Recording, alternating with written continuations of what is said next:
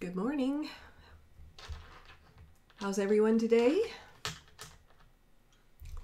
I am not seeing the chat. If you are just joining me, my name is Shelley Pryor. I am a watercolor artist in Ontario, Canada, and every Wednesday morning I offer a free watercolor demo.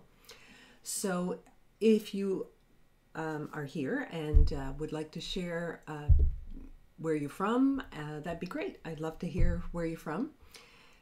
And I just want to see if I can get this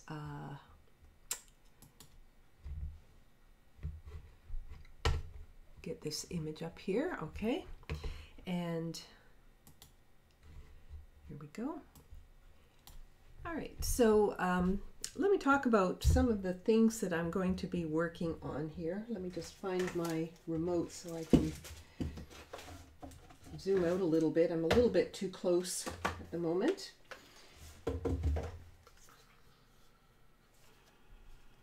There we go. Okay, so I'm going to be working on Arch's 140-pound cold press paper.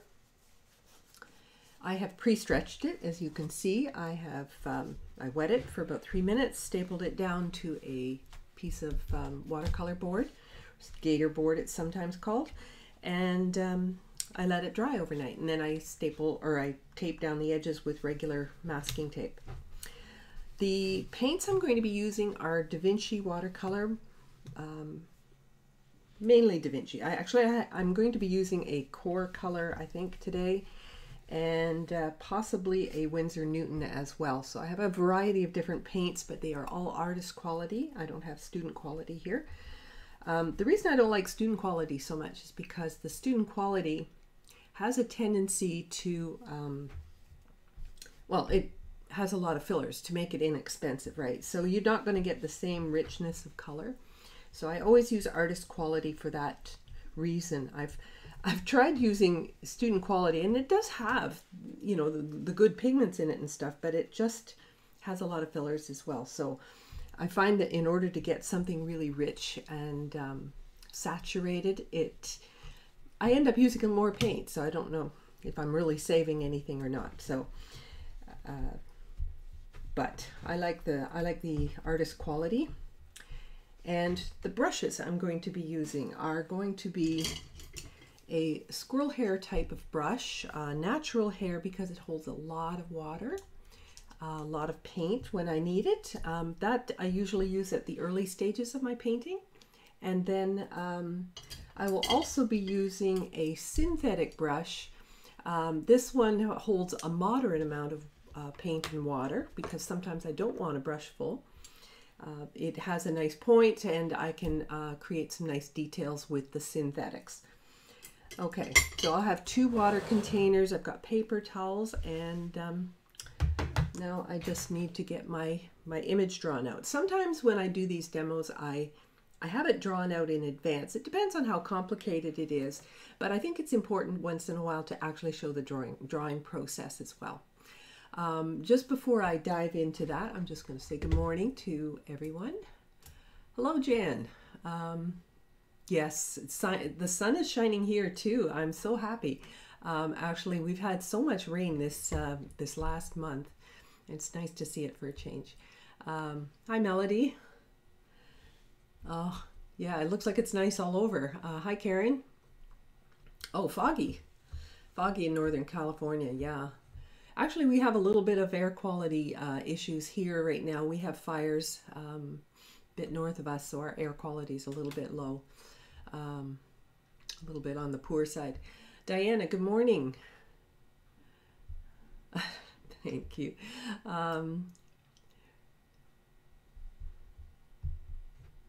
Oh, yeah. Berna, Karen, Dorothy. Yes, thank you so much for joining me. Okay. So I'm just going to jump right in here. You can see this is my vase. This is actually by a well-known potter near us, Moorcroft, this is called. So this is a Moorcroft vase, and it's hand painted. You know, you see it's different on each side. Could use a little more light maybe. How about that? A little bit more light. So you can see that it's quite a lovely little vase, and very beautiful blue, deep blue here. But it's got a very shiny finish, and look how the light reflects on this. Like I turned on that light, and if I turn it off again, you'll see right here where my thumb is, there's that little circle light. And if I turn that off, you can see. So everything that gets reflected in your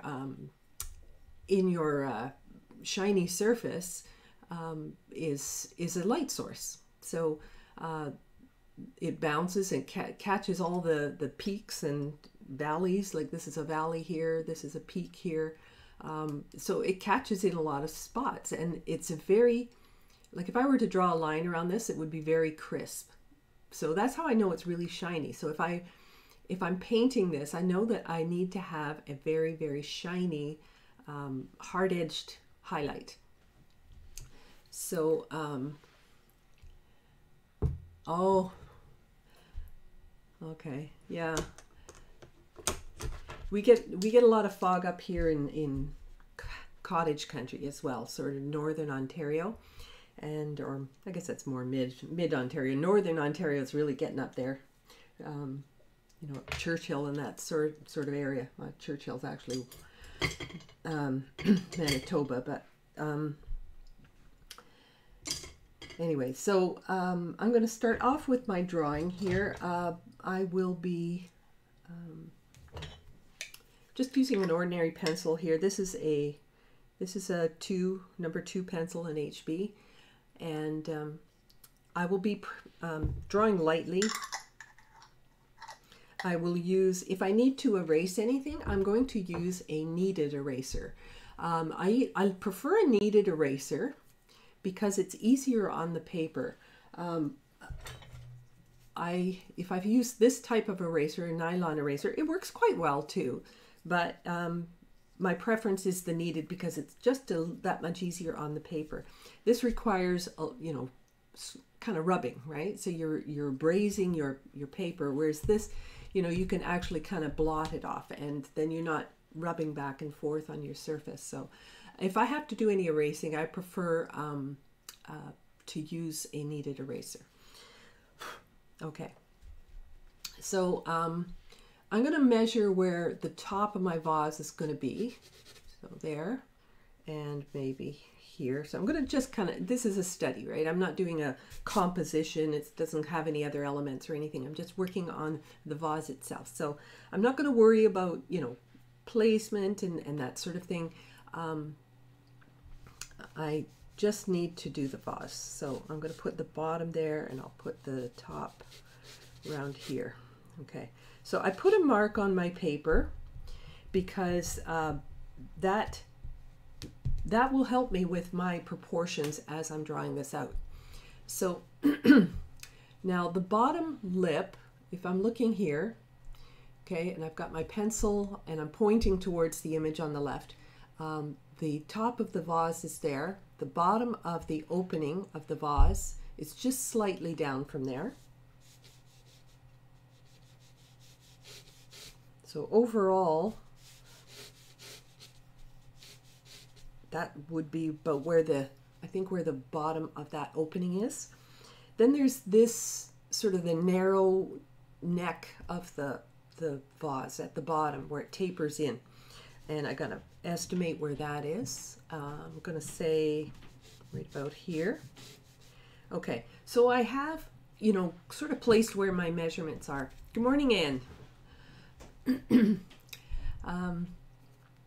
Okay, so now that I have sort of the vertical measurements, I want to start thinking about the horizontal measurements. So the width of this vase, based on the height versus width, I'm guessing, I'm eyeballing of course, but I'm eyeballing about, to me it looks like that's about as wide as this would be for as tall as it is. So that's how I'm working that out. I am going to turn that off. Surprisingly, it actually makes the paper look a little bit brighter, and you can see the pencil lines a little better. Until I get some paint on the paper,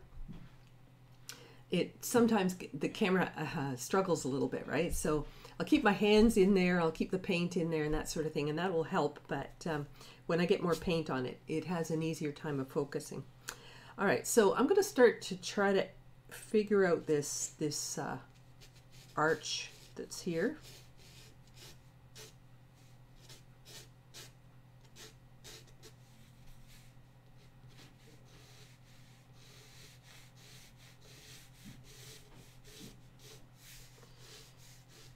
Okay. Now I see that it actually tapers in a bit, so I'm going to taper it in. And I will use my eraser. I'm going to need that.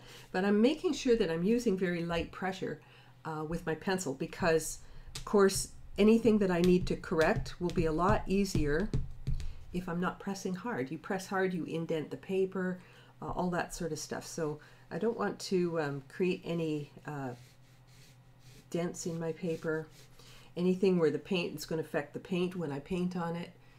Okay, so it comes in, it tapers down slightly, and then I have this sort of gentle curve like this. The base, now I had that mark there, so I'm imagining this base is right about here.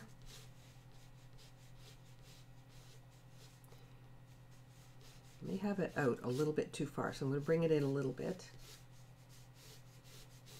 Normally, I should say this, because normally what I would be doing is I would be doing all of this drawing on a separate piece of paper, and then all the erasing and everything that I do won't even matter, right? I can erase to my heart's content. But then I will take that paper and I will, let me see if I can grab a piece of paper here. And I will tape it down with my drawing on it, and then I will put graphite paper, or I will pencil the back of it or something like that, and I will use another way to transfer a clean drawing to my paper. And for that I usually will use this tool, which is a stylus. It has a little point on either end. This is what I would use to transfer that image with, and it looks like it's pointy, but it actually has a little tiny ball on the end. One's a little bigger on one end than it is on the other. So this is a stylus, and that's what that's really good for. But I'm hand drawing it on my paper, so I'm pressing very lightly.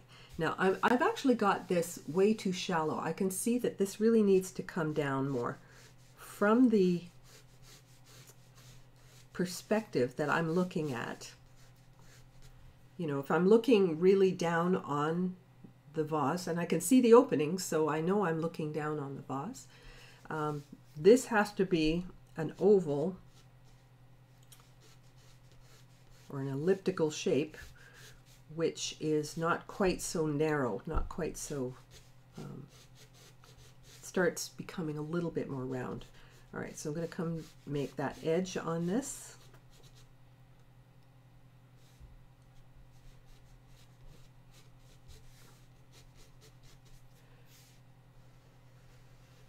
Okay, I've got a lot of lines here, so I will do a little erasing.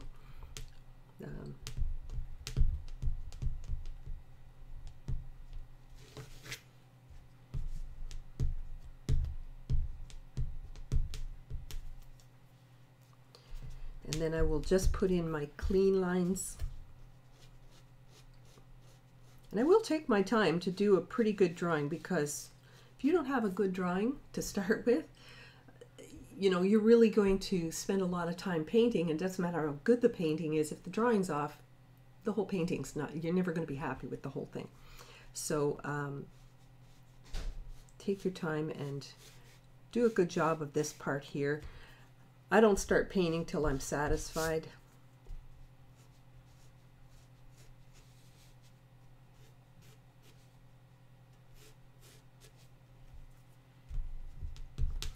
So I'm just going to keep at this for a minute while I get this right.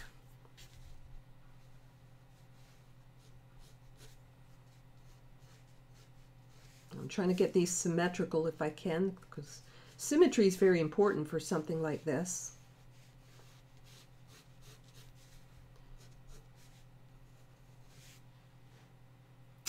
All right. Now let's start thinking about the top of this vase. Now I've got another ellipse here. Ellipses are very difficult.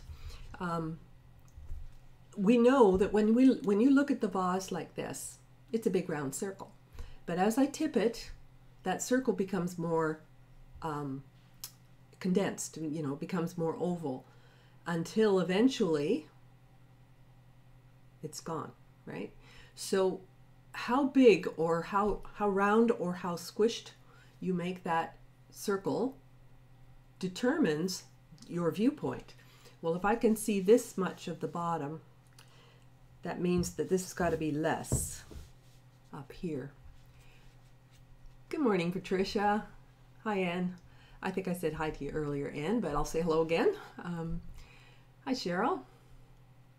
Karen.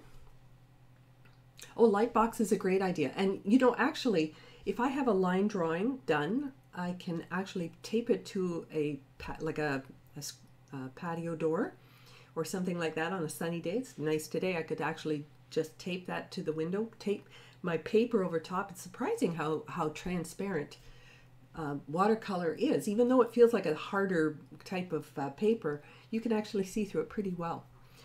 So make your drawing really dark and then put it up on the window and you put your paper over top. Now you'd have to do that before stretching your paper, of course, because once it's stapled down, it's not you can't tape it over top of your line drawing. So, but a light table is a great idea as well if you happen to have one. All right, so now I'm looking at this opening. It's actually a little wider than the base, right? This measurement here for the base is small, and then the top, which I can't, if I move my hands up you can't see, but the top is actually a little bit wider than that. So I have to keep that in mind. Maybe I have this base a little bit too big, perhaps, maybe. But I'm gonna see if I can estimate that ellipse here.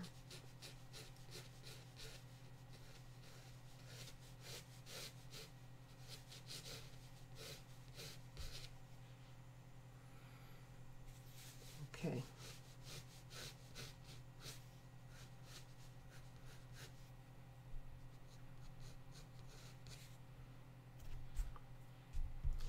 I think this base could be slightly smaller, just a little bit. That's more like it.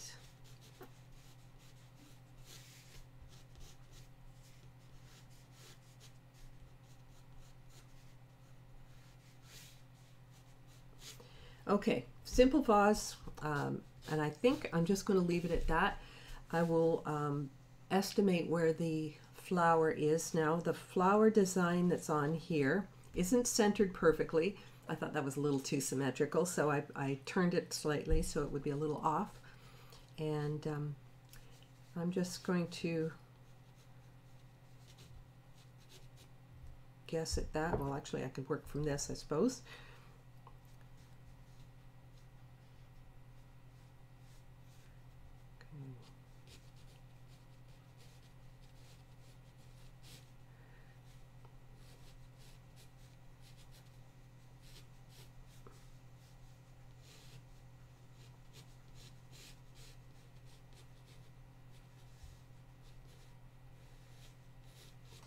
And I'm instead of trying to think of this as a flower, I'm looking at every line and looking which direction does it go, how far does it go, that sort of thing.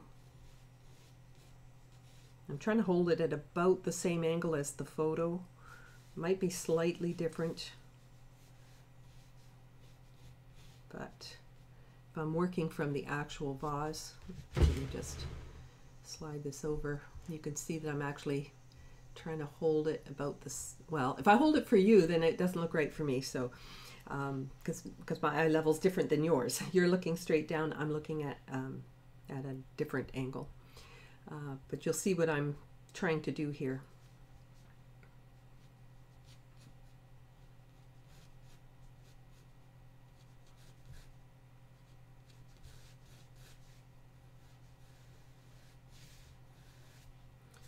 All right, so got the leaves as well. Got to put those in.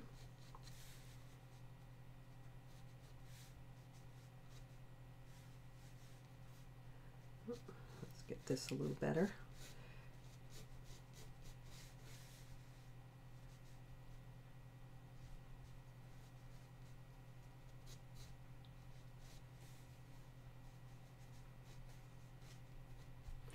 All right, so I have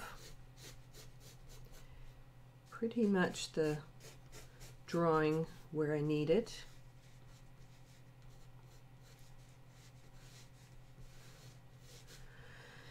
And I'm going to jump right in.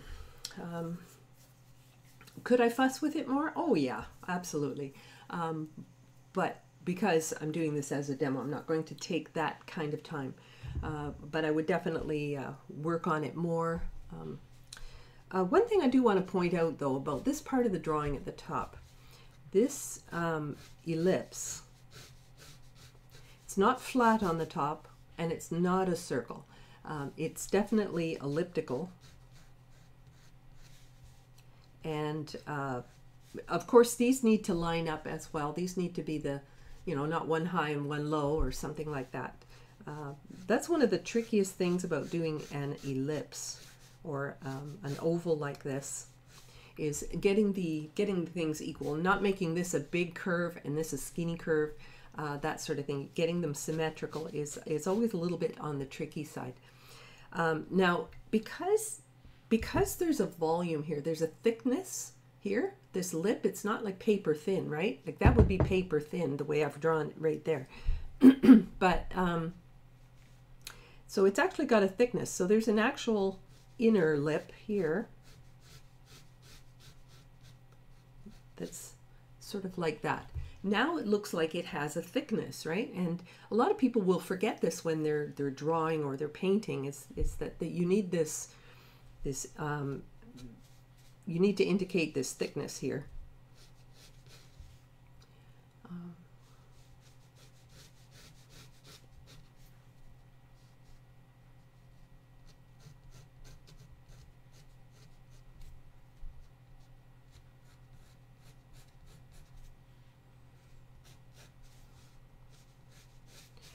All right, so I'm going to take my brushes and start painting. So I'm going to start with the lighter elements in here, which would be the leaves. It looks like they've used pretty much the same glaze on the leaves as they have the center.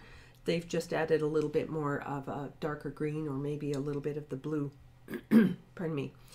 Now, one thing we have to keep in mind as I'm painting this is that, you know, there's these margins and they're raised, right? They're I don't know if you can hear that, but they're raised up, and you can actually see the shine on them where they're raised up, right? So they're actually dimensional, and they're lighter as well. So they've probably put the glaze on and then wiped it over the raised parts, and that's what makes this settle into those edges on either side of the raised areas. Let me just move this over a little bit. Okay, so yeah, so as I do this, I need to think about all of these things. So I'm going to start with a very light glaze first, and this light glaze, I'm calling it a glaze because I was talking about the vase, but the first wash that I put down, the light wash, is going to be the lighter color that I'm seeing in here, so the light veins in here. When it's dry, then I'll come in and I'll add in those darks. And I have to wait till it's dry, because if I try to do it while it's wet, it'll just bleed in, right? So you have to kind of think through these steps as you are working on your painting, because if you jump in and you start putting in your shadows before things dry, well, then you're scrambling and you're trying to take out the dark where it's going where you don't want it, right? So you need to think about all this. Okay, so I'm going to start with kind of a gold color. I think that's I'm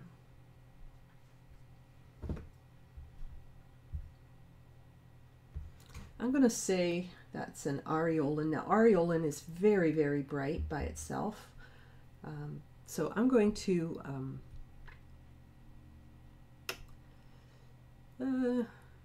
dull it a little bit. I think I'm going to take a little bit of raw sienna and mix it into that because it's not quite that pure of a yellow. Here we go. All the while, when I'm working this, I need to be thinking about where highlights are too. So there's no highlights on any of the yellow areas, so I'll get to that when I get to some of the other colors. But this is just the light color to begin with.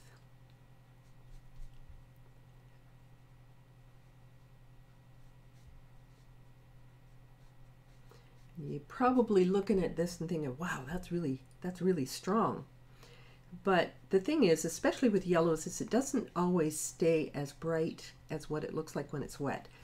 Plus, it looks, everything I put down right now is always going to look a lot darker because you're comparing it to white. Compare it to blue, and it's not going to seem as dark as what that seems. So we have to kind of look at the actual value of the color. Now I didn't take the time to clean up all my pencil lines or anything like that, but that's just because I wanted to get on with the painting part. Sometimes, no, it depends. There's nothing says you have to clean up your whole drawing either. Some people love that handmade look of the pencil lines. So sometimes it's good to leave them in, you know. Depends on your own preference, I guess. There's no right or wrong to it. All right, so we have this middle part, and I'm kind of looking at the shape of it. And sorry, I've got calls coming in while I'm doing my demo. Somebody's not watching, obviously. So there we go. And there's just a little sliver of it on this side. It's not much. I can see a little bit right there. Okay, so that's pretty much my yellow areas. Now I've got a pink here that I need to do, and it's a little bit of a mauve type of pink. So I'm going to use Permanent Rose. Permanent Rose, again, is a little bit on the bright side, like in color intensity, like it's too clean of a pink color. So I need to tint this. So I'm going to put maybe a little bit, I'll use maybe some cobalt, and I'll get that a little bit more purple.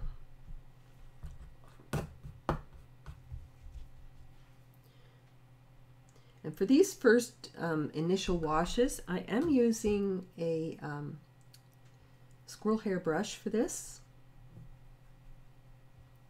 All right, so I've toned down that bright pink for now.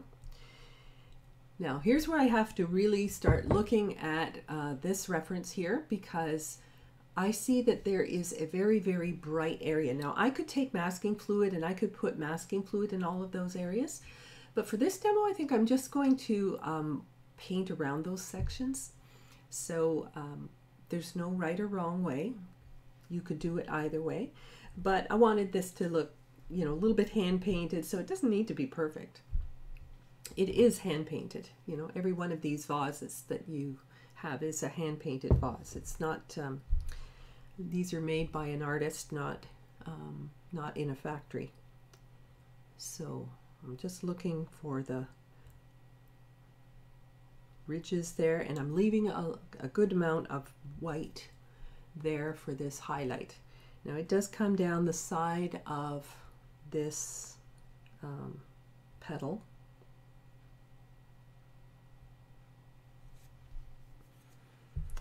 And I have to watch that this has to be dry,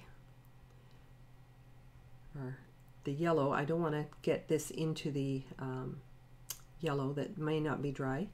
So I'm going to just leave a little margin of white there just because I'm going to be flirting with danger if I mix those. All right, so coming up, and I'm actually going to be painting one petal at a time because they're pretty white in between these. The way that they're raised causes them to catch the highlights. So I'm going to be, actually by the time I think it actually is, and it isn't actually pure white. It actually has a little bit of pink, so maybe I will go through that. And then I'll come in with the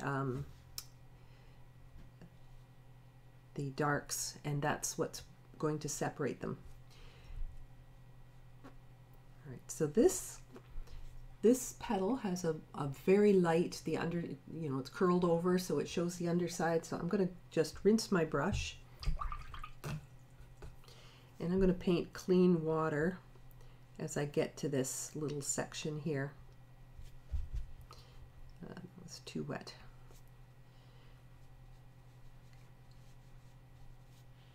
So that little section stays quite light. I will come in and darken the inside of that with the other glazes, but for now, and there are variations within this. So, you know, some areas are super light pink, others are not. So I'm kind of going along with that as well. Hoping that those yellows are dry. They may not be 100%, and if they bleed a little bit, it's not the end of the world.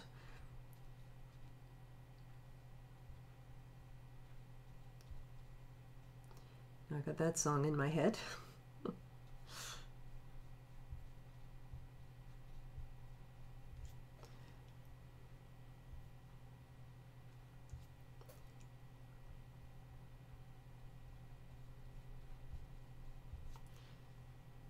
All right, so this is shaping up. I really want to be careful with that outer edge. Well, I actually, because the blue part's so dark, I don't have to be quite that.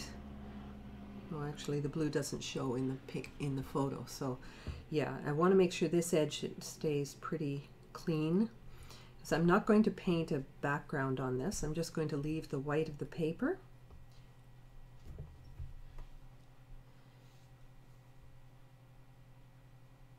And actually, that did run a little bit into that yellow, but I'm certainly not going to worry about it.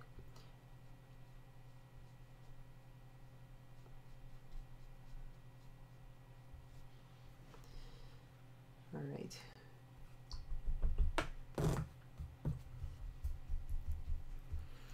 Now things are going to have to dry here before I work on any of the blue parts. So what I'm going to do is I'm going to just mute and blow dry this really quickly.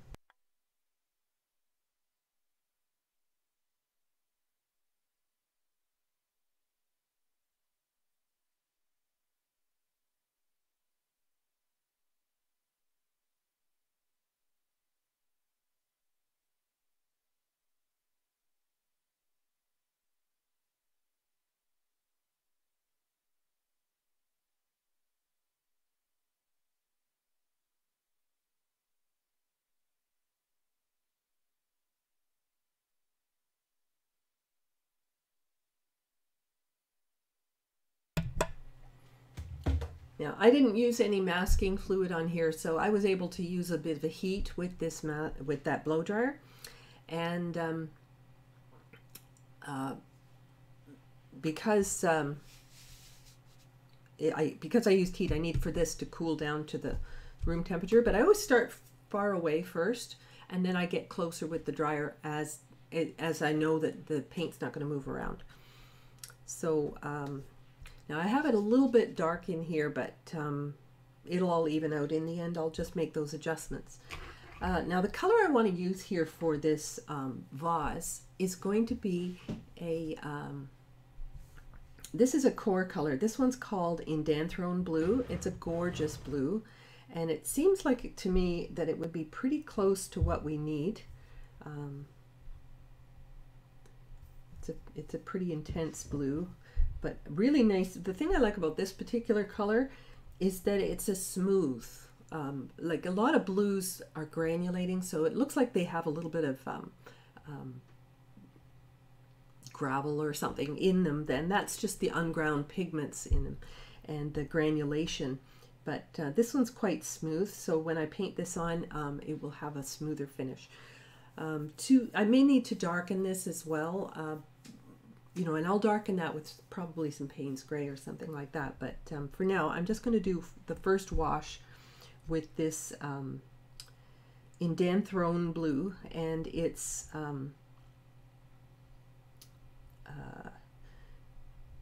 got to be fairly intense, like not too diluted. But I really have to be watching where the highlights are on this vase, because there are quite a few as this goes along. So my hand, this is dry, I can put my hand down. All right, so I can come along the top here. The inside has no highlight, so I can safely do the inside.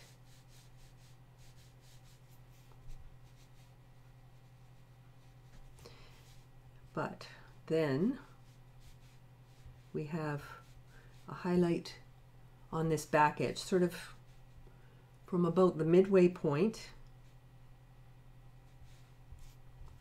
I may have to use a smaller brush for this. So I'm going to pick up because it's a detail, I'm going to use a smaller synthetic brush to just help with this.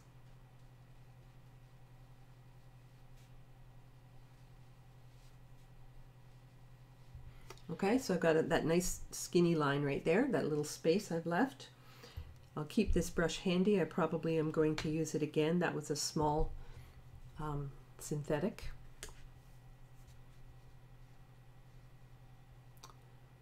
There is yet another highlight.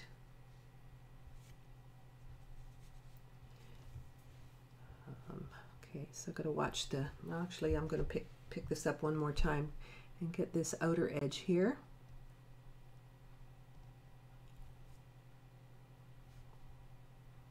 And I'm just leaving a sliver of white there.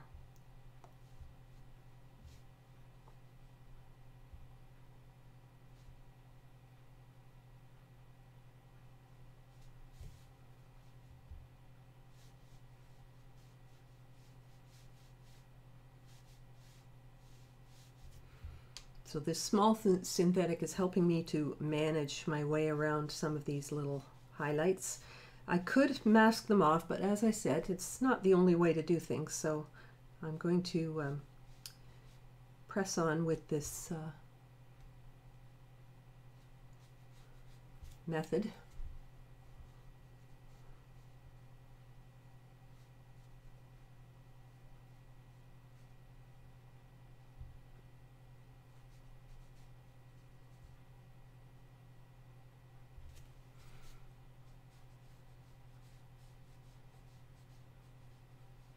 Get that shape right if I can.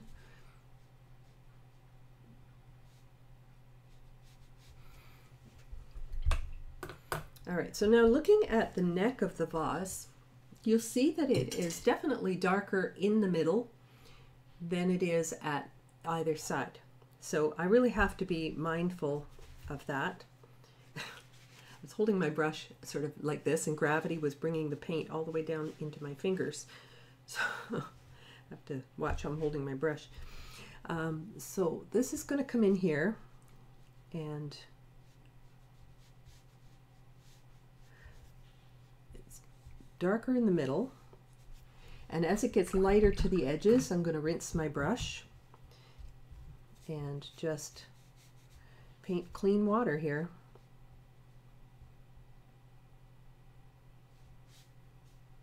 Clean water here. And what happens is that just melts into that and gives you that sort of rounded look. Nice and glossy.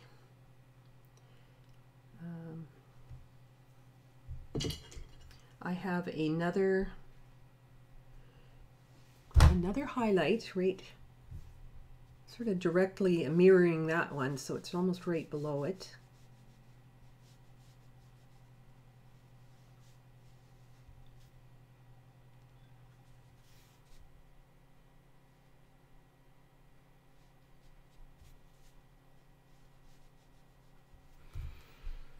Right, back to my synthetic brush, and I can use this for filling in. Now once I get over to the far right hand side, again it's going to be that brighter, it's lighter at the edges, so it's catching a lot more light there. My pink is dry, so I can come right up to it.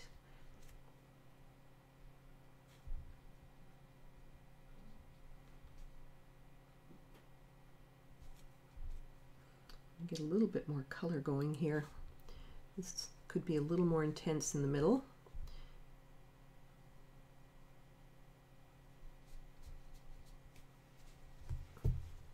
And I need to work both sides because I don't want this side to end up drying on me. But isn't this a beautiful color? I just think this one's just such the prettiest blue.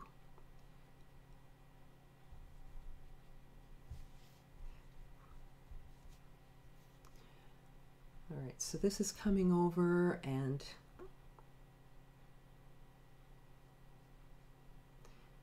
just carefully working around the end of that petal there. And now I'll rinse, clean water here.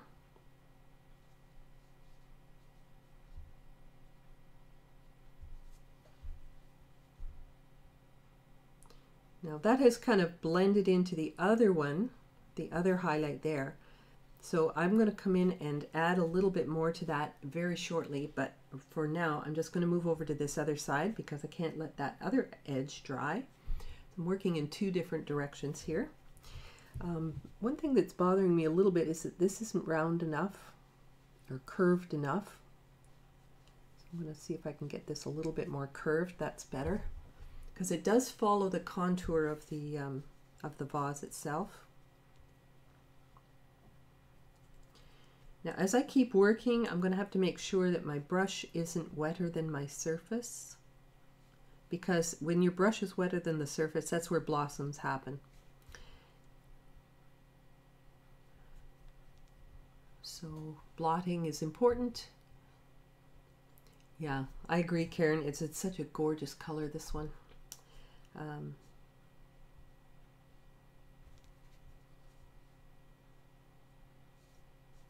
Now there's a couple of little sort of shiny highlights in there. It's reflecting something, I'm not sure what. Stuff in my room, but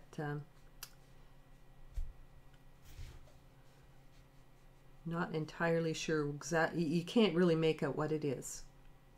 This is not, it's shiny, but it's not a mirror. So,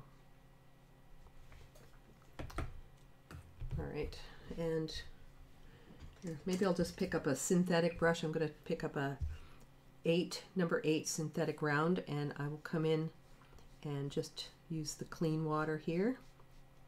And those will start to fill in a little bit, but not entirely.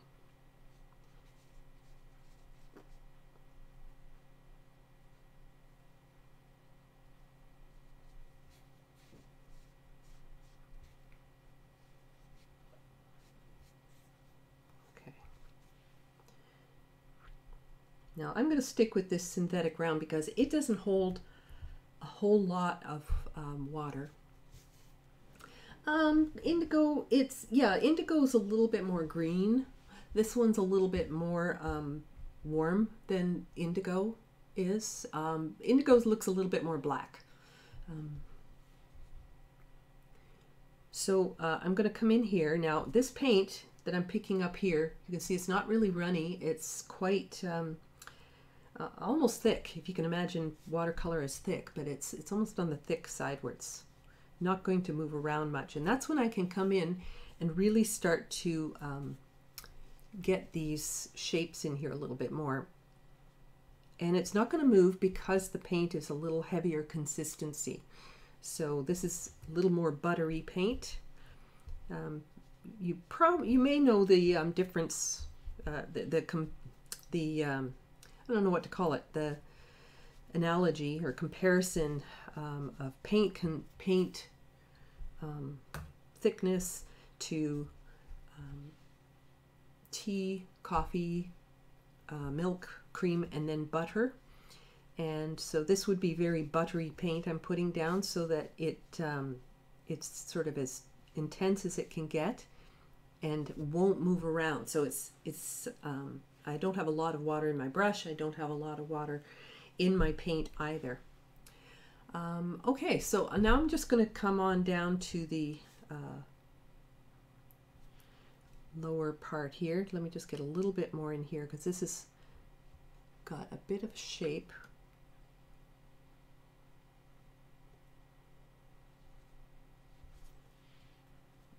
More like that. Okay. So there's little bits of blue in this lower part.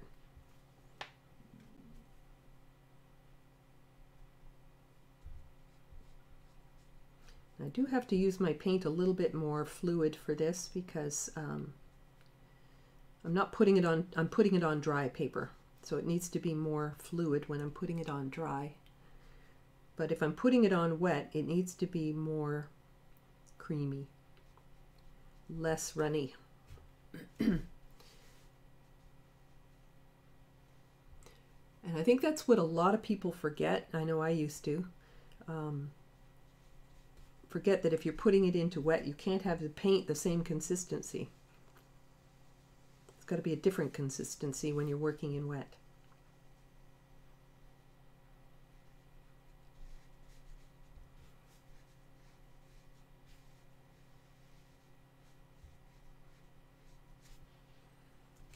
Okay, and now there's a couple of light areas down here as well, so we need to factor those in. So we've got a little bit of light happening in this rim here. Ooh, I went a little too dark right there. I can see right now I was painting what I thought instead of painting what I see. So let's take some of that off. I'm going to use a rinsed brush and just paint clean water here. I've blotted it though, so that I'm not making a blossom out of it. I'm just making it lighter. All right, so I'm going to come along and there is a highlight, a couple of little sparkly highlights here.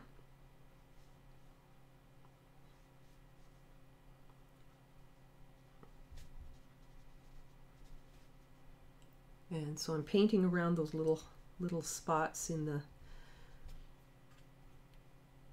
vase. And you know, these little white areas, they're so crucial when you're painting something that is shiny. It's what tells the viewer it's shiny, because of those brilliant reflections. Now if this were say a terracotta pot, it would not have this kind of finish on it because it doesn't have a glaze, right? It would just be very flat. So it's very important to know what kind of a finish that you're trying to create. Let me blot my brush and I'm just going to tone down this highlight right here because this one is not pure white. It is lighter. That's it. Just lighter.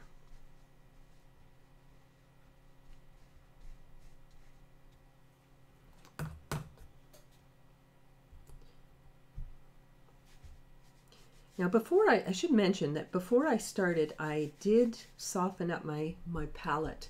My paints, these are two paints, and I put them into my palette and they get rock hard. But then I put a generous amount of water, you know, I use an actual eyedropper here, and I put water into each of my wells and give it a good chance to soften up. So, you know, you can see they're almost full with water. You know, I put quite a bit on there. And that's to get that paint softened up. If you just spritz it, you're only softening the top edge, like the surface of your paint. You're not getting into the body of the paint where you're often dipping your brush.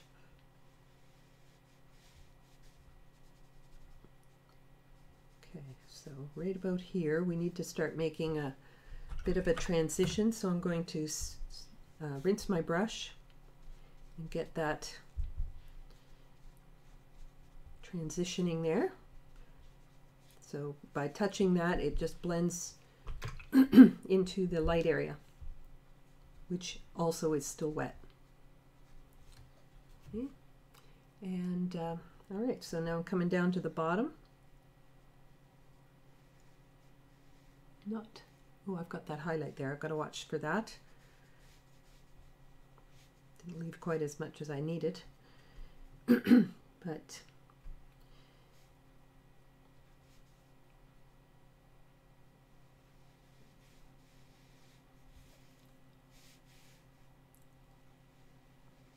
and it seems to get a little bit darker towards the right hand side, so I'm going to put a little more color in here along the bottom.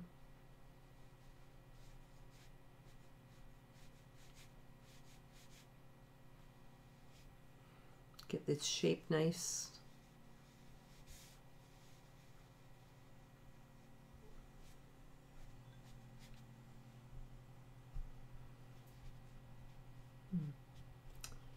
You know, I was thinking of putting Payne's Gray in here, but I love how this color looks just like it is. I think it's just really pretty. Pardon me. And it can get quite dark, which is what I like about this one. Sometimes you want something that's like a royal or a navy.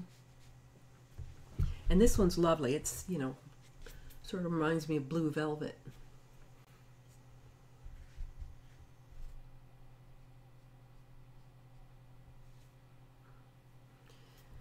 All right, so all the areas have some paint on them now, other than the highlights, which of course aren't going to get any color. But I could probably soften a few of these little bits here. For example, this highlight sort of softens into this rim. So I'm just taking I'll take a smaller brush. I'll take a small synthetic round paper towel, and I'm just going to lift a little color here, and just with a quick blot, and then you get something that looks like it's continuing around the rim a little bit more. And there's a few other little highlights in there, I think, which I'm going to pull out. So lifting color is another way to get softer highlights in something like this.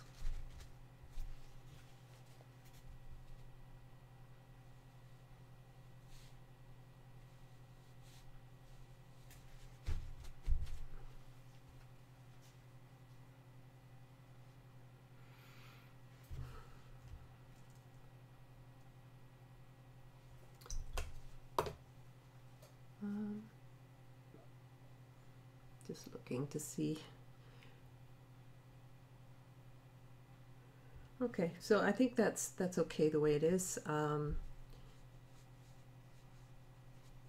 use my small round here to accentuate a couple of little darks in here, perhaps, that don't have soft edges. Sometimes they have hard edges, so I can work on dry for that. So if you want a hard edge on something, you use you work on dry. If you want a soft edge, you work on wet, or you work on dry and then you soften the edge. So there's a couple of ways of going about it, but all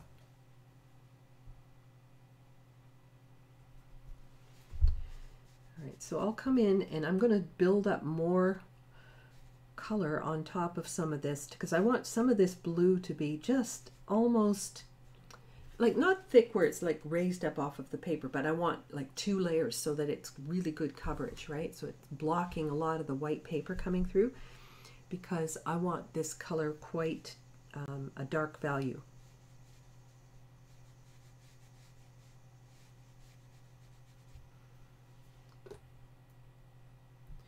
So just coming in and adding another layer here, and you can see it just leaving that first layer.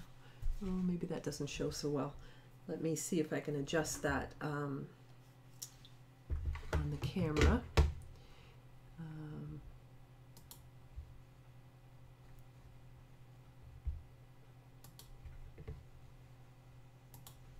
I'm going to brighten things up a little bit here. There we go. And I'm going to put the contrast down a little bit. Okay, so I'll zoom in as well so you can see this a little bit better. All right, so now you can see that, you know, as I come in and I can add little bits of extra dark and create a third values. Like, so I have a little bit more intense color.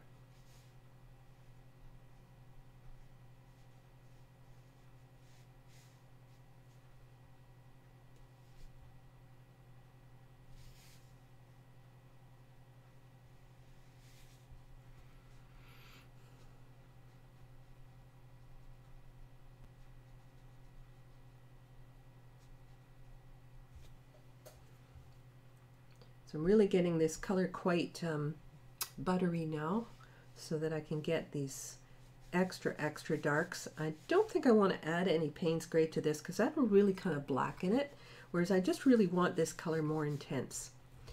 It's such a gorgeous blue. Okay, so here I need to get more color.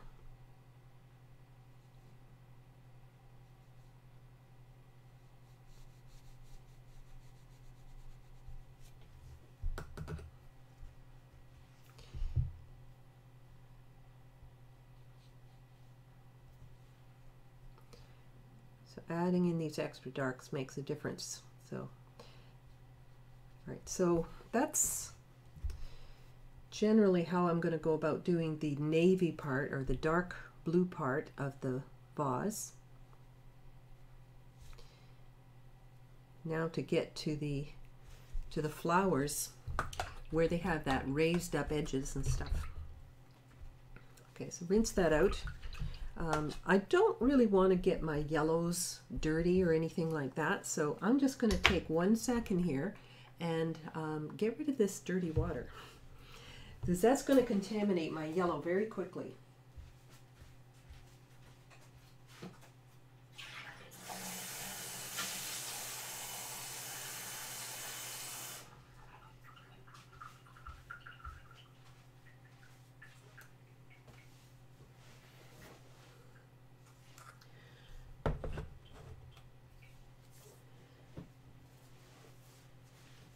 So, all right, close that. Whoops. All right, so now for the flower itself. And you can see that there's these sort of lines within the petals, right? So there's these kind of squiggles in the middle, and then you have these dark edges here. So that's what I want to do. I'm going to take the same color here, and it's got to get a little bit darker. So I'm going to go maybe with alizarin crimson, and maybe I'll mix the indanthrone with it there, and that'll give me a much darker color. A little bit more, a little less pink, a little bit more purple. All right, so for this part here, each petal is smaller than the overall wash that I did. So I'm going to use mostly synthetics at this point because I want a little bit more control. I didn't draw all these little squiggles and things in here, the little lines that are within each petal. I'm just going to do that with my paint. And I often think that sometimes I I need to draw everything. But honestly, I think when you're painting, it's good to leave some to be done with your paintbrush. It has a fresher look about it. It just, you know, you get a little too tight and everything looks a little too controlled and too crisp around the edges, that sort of thing, if you are always using you know, an extremely detailed drawing. So I'm finding myself using less and less detailed drawings as I go. Oh, thanks, Colleen. Hi, Colleen. Yeah, so I'm going to use an 8 round, I think, for this. I may use my, I think this is a, I think this might be a 4, but the numbers are off of it. I don't think it actually ever had it, but I think it's a 4, a 3, or something like that. Okay, so I'm going to use the actual vase to do this with because I can see it more easily than the little image on my screen. And this is a case where I'm going to put the paint on and then I will soften the edge. So I'm going to go along the edge of this petal here, rinse my brush, blot it, and quickly walk up to that edge with this damp brush. Okay, there's a little bit of water in here, so I'm going to walk up to it, and as soon as I hit it, it softens, and that gives me a nice soft blend. Okay, there's another soft edge here where that squiggle is, so I'm going to paint it in. I actually wet between here and here, so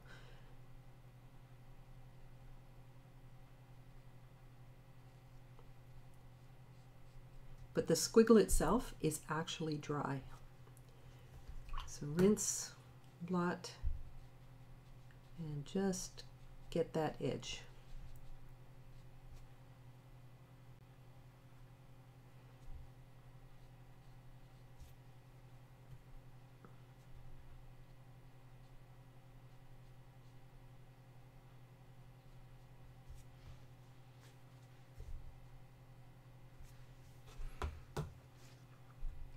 I'm going to lift a little bit of this out because I don't want it to fill this in too much. It's actually quite close to that that ridge, that raised part of the pottery.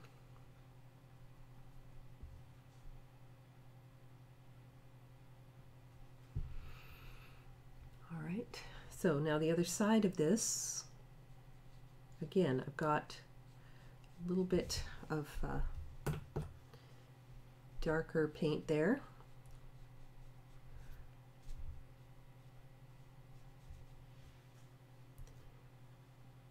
There's one of those squiggles right in the middle, so I'm going to go below it. Comes in quite an arch.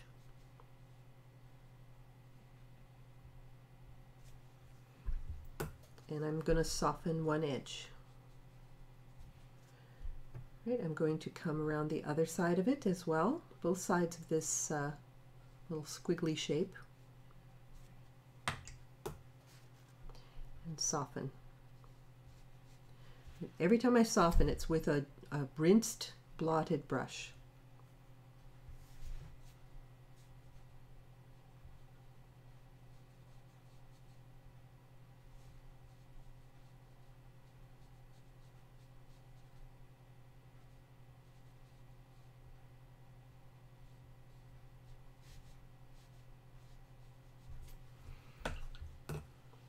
Okay, so rinse, blot, soften, and that needs to be done quickly. I can't just go around all of these petals and do all of the darker shadows and then come back and do it, because that won't work. It'll dry too quickly. So I need to be able to do that while things are still wet. Okay, so this part of the underside of the the petal here is lighter, but it too has a little bit of that shading. So I'm going to come in And just very lightly now, put this on the light area. So I won't put too much color in there. I diluted it a little bit to begin with.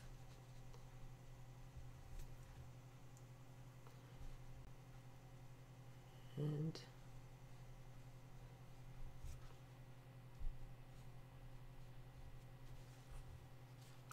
rinse, blot, soften. Okay, so I'm creating deliberate hard edges where I want them and softer edges where I need them. All right, so this petal has another squiggle. I can go darker again because this is a darker petal.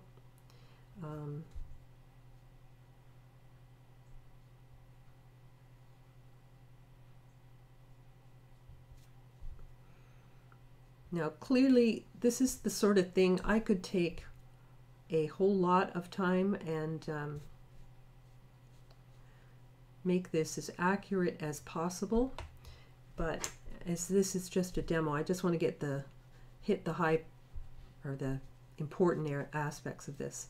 So I need to soften this before I finish doing any more because this will dry quickly. And part of the thing is when I pick up the paint, when I pick up this paint, if I pick it up and my brush is too dry and then I come to rinse and blot, and it may be already dry by the time I get there, and which is the case here. It's a little bit on the dry side. So I'm gonna have to go a little bit more runny paint in order for this to work properly.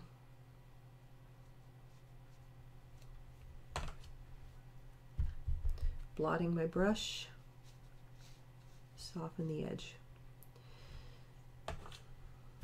Now there's another one of those squiggles here.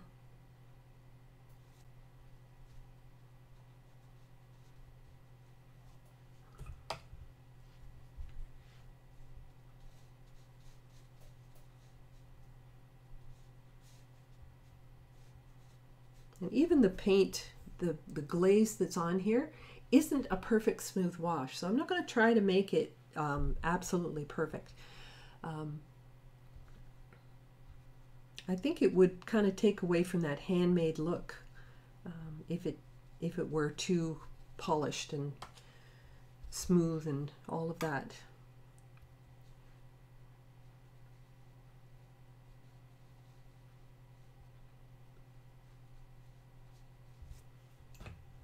Rinse, blot, soften.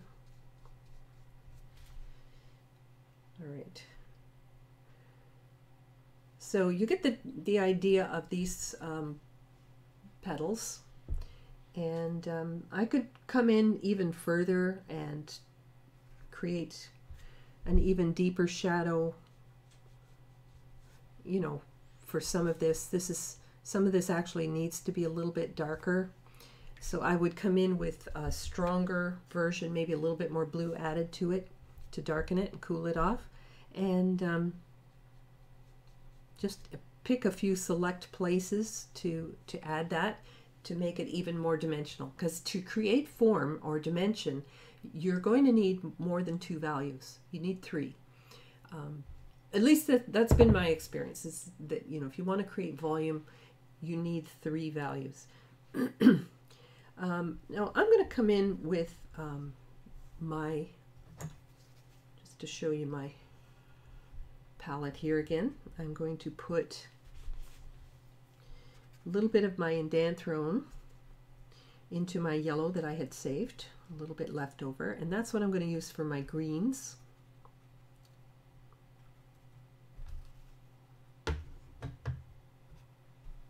So tying all these colors together. Basically, everything I've used here is red, white, or red, yellow, and blue. So primary colors, right? So I'm creating all these colors from my primaries. And all right, so I'm going to come in here with this rinse, blot, soften. Otherwise this is going to look like a stripe. If I don't soften that, it will look like a stripe. Um,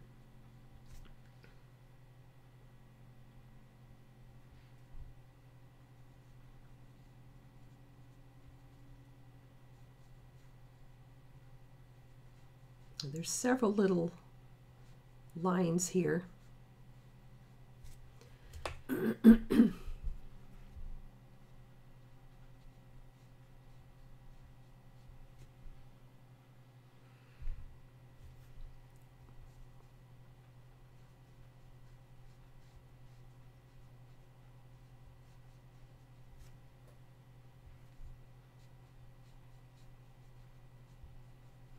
Tucking a little bit more of that green, that darker green in there where I can.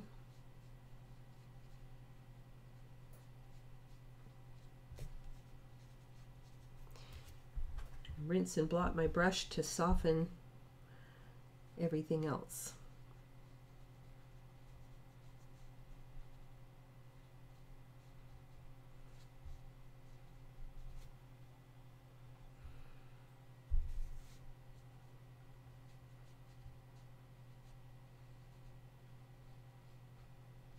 And just like everything, I can come back in and I can make it a little bit darker. I can add a little bit more in Dainayw, for example, and get that edge a little darker perhaps. Tuck a little extra dark right into those little bits to make it look more dimensional. You're so welcome, Colleen. I'm so glad you joined me, and thank you guys for always joining me. I see a lot of the sort of the same faces, and I'm so happy to see you. I really do appreciate it when you join me, because why else would I be here if you didn't, right? There would be no point in my showing up. So if you know anybody else that might like to see these, then by all means let them know.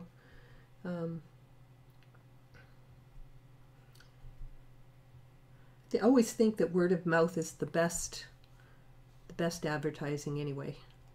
So I'm going to just tuck in a little bit more dark here.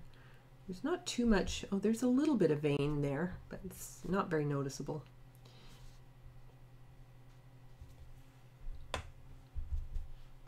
Rinse, blot, soften edges.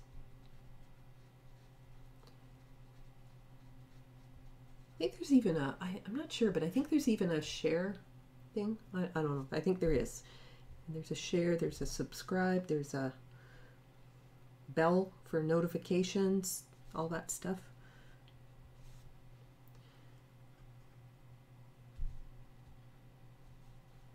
And sometimes people say, "Oh, I forgot." Well, if you tend to forget, the bell icon is really good for that, because you get a little reminder. People say, "Well, tell me when you're going live." Well, I can't think to, I get so many people that ask me to remind them of things, and I can't even keep my own schedule straight sometimes. So click that bell and that will tell you when I'm live. So all of these are starting to come together, and we're getting a little bit more dimensional on our vase. And so I'll come back and I'll just work a little bit more on the petal, just to get a little bit more of a full, complete painting feeling. And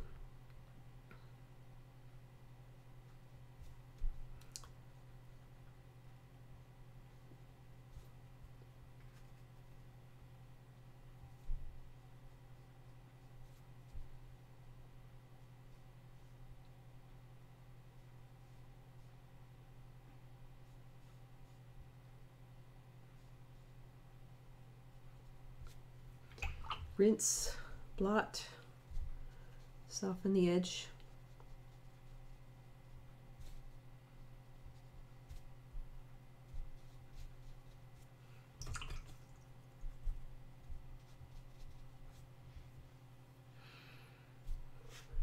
There's a pair of the little squiggles right in here.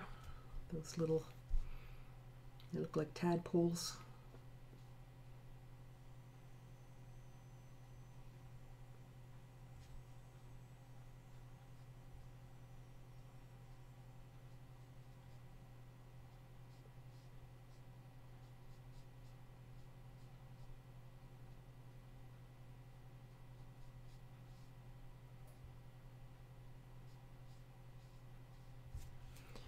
Okay, rinse, blot, soften edges.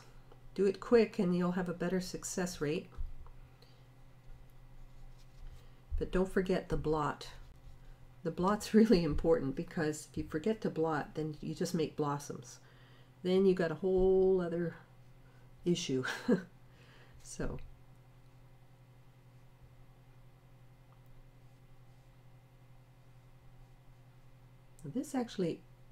this line actually overlaps this one a bit and makes a little bump there. So I'm just going to add that in because I think that's a little bit of character, which I kind of like. Rinse, blot, soften quick. Actually, I'm going to put a little bit more pink into this. And then I will soften. And there's a couple of little streaks, just painterly streaks in there, so I'll put those in to make it look natural.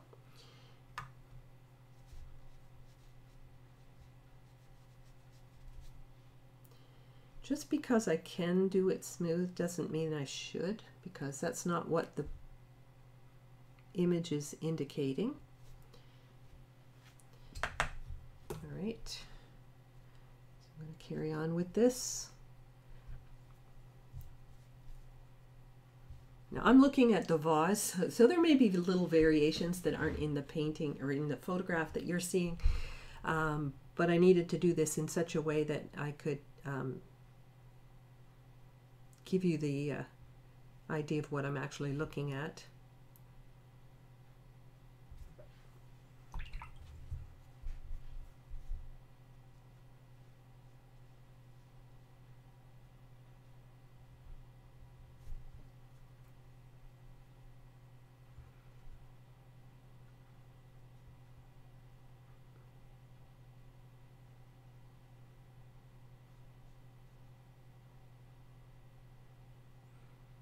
All right, soften, blot.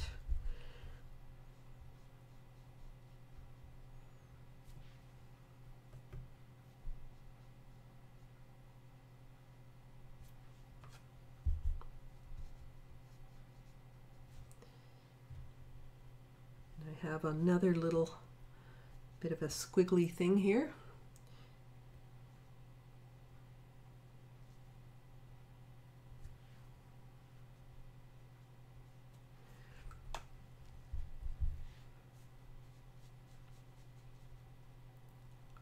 Soften all that.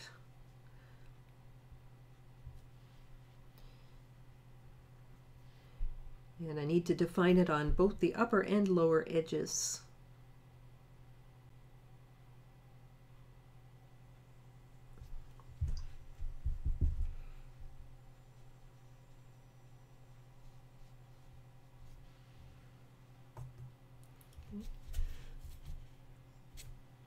So you can see I definitely need to darken a few things here.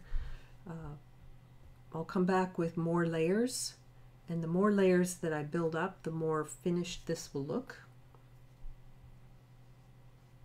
But we started with washes, and then we went to shading, and then to final details.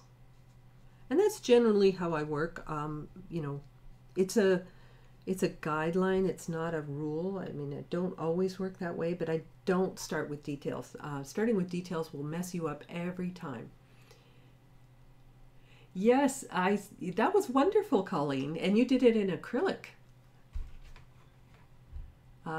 Is that? I think that's the one that. I think that's the one you're talking about, right?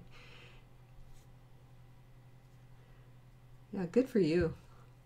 I'm so glad it helped and that, you know, you find these useful.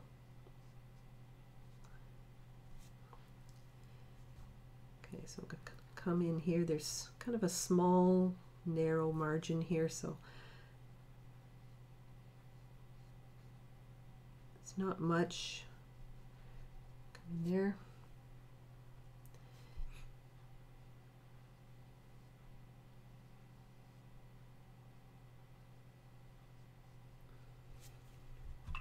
Rinse, blot, soften.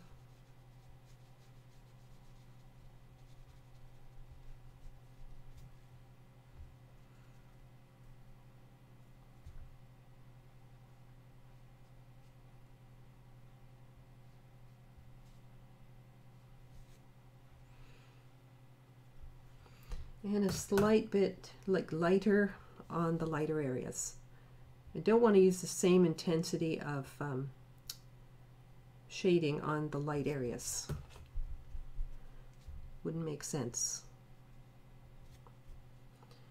Although that was probably a little too light. Let's come in at a little bit more. Okay, same with this one over here, could be a little bit more, but there needs to be you need to differentiate that, you know, they're different colors, different values there, that you've got one light petal and a dark petal.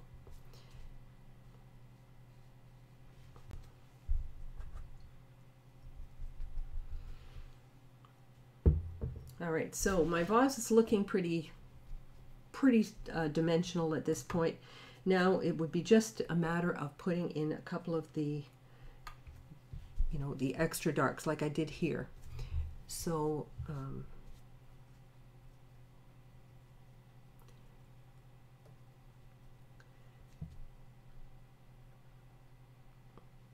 some of these need those extra darks down in there to make it look more dimensional, because as I said, you need 3 values to create form.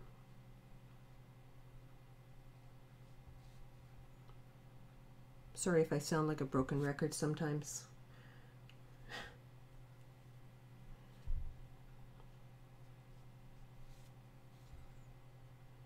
They say you retain 10% of what you hear. So if I say it 10 times, maybe you'll remember, right? That's my theory. Took me a long time to remember it. All right, so adding in just, and these are just little details, right? Just little bits here and there. I'm not redoing everything. I just want to emphasize a few things.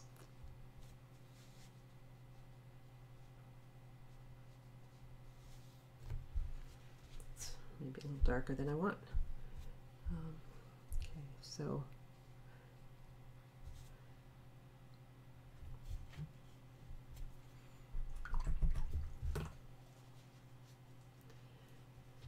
now the only thing I'm not liking about this so far is our little vase looks like it's floating in space. So I want to ground it with a little bit of a shadow. So this is where I'm going to come in. I'm going to get back to my squirrel hair brush. Make sure it's really good and clean. And I'm going to wet this whole section around the vase, because this shadow is very soft. It's not a cardboard cutout hard-edged type of shadow. It's a very soft shadow. So I want to work on a wet surface for that. So I'm going to wet an area well beyond where I need to work. And if I tip my paper, you can see, oh, you can see I missed spots here. So I'm looking for a nice sort of uniform satiny shine for that. Now, I don't want to start introducing new colors here. So what I'm going to do is I'm going to take kind of all the colors, mix them together and create a gray.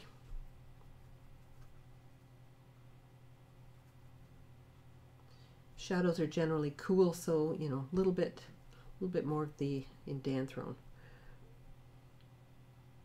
I actually used a bit of cobalt too, I believe. Didn't I? I thought I used cobalt there somewhere. I think when I was making the pink, yes. But I can make a nice gray here. Mix in some of that green. So all your primaries, your red, your yellow, blue, will give you a gray. So I don't really need to go looking for a new color. Put a little more blue in it. There we go. All right, so this brush is actually going to bleed too far, so I'm going to go to my synthetic brush, because you can see that it's like really spreading, and I want a little bit more control than that. I want a soft edge, yes, but I also want to shape this shadow. So by using my synthetic brush, it won't spread quite so far. Come right up to the edge of the the vase.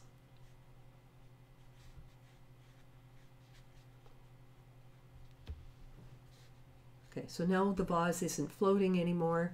It has a nice sort of soft shadow.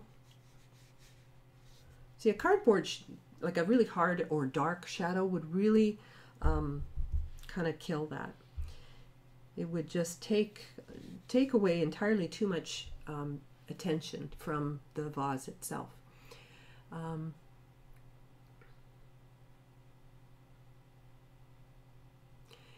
Yeah, yeah, it is. It is interesting.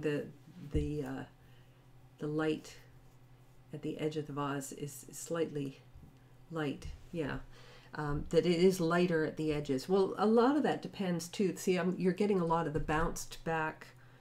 You know, in this picture, I had actually paper towels underneath, but it's the light from the paper towels bouncing back and hitting the edges of the vase. But that's what creates dimension, right? Is having the light, dark to light, and the other values in between. That's what creates the form. So our vase looks pretty rounded. The petals look fairly dimensional. I could come in, probably do a little bit more on those. Now I'm putting my hand in wet paint, and the actual yellow needs a little bit of dimension too. Right now this yellow is looking pretty flat. I didn't really do anything there, so I'm just going to, it's just got some irregular brush mark in it. It's nothing too fancy or anything like that, but just to make it look like it's hand painted. It's a little imperfect, which I love, actually. And so now it's got two values, and when that's dry I can add a little bit more and just keep building up on this as I need to. I'm not entirely happy with this.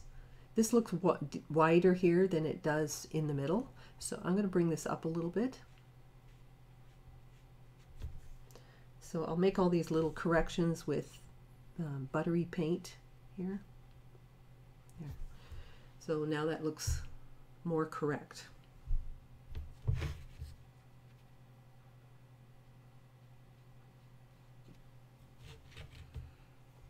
All right. So that's enough for today, I think. I don't know that our shadow needs, or our highlights need a whole lot here. I could probably tint this a little bit. So if I just took a little bit of blue, my blue color here, very diluted, and just put a little bit in there just to soften that highlight slightly. Might even pick up a little bit of the pink in there, but it's got to be hardly any color at all. So